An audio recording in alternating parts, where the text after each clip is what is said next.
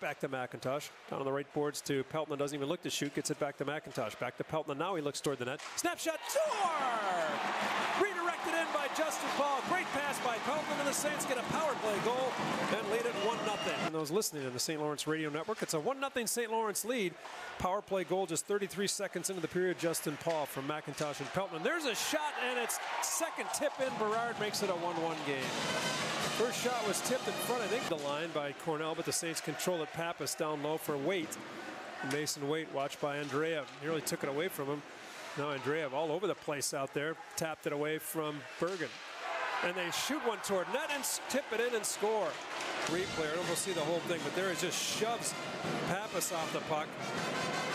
Thrown toward the front net, and that was the second time he had done that. So Durbin gets the fifth of this period, that top line. So they've got Berard out there with this group now. Stienburg now penalty coming up here against St. Lawrence as Clark gets tied up with Berard. There's a shot tipped in front, save made. Rebound sent back off the inboards and in. But not deep. Then Cornell plays it back deeper behind the net. Malinsky is there, flips an end-over-ender back in toward the Saints net. And is it going to go in the net? It is, mostly because a great effort by Matt Stienburg. It looked like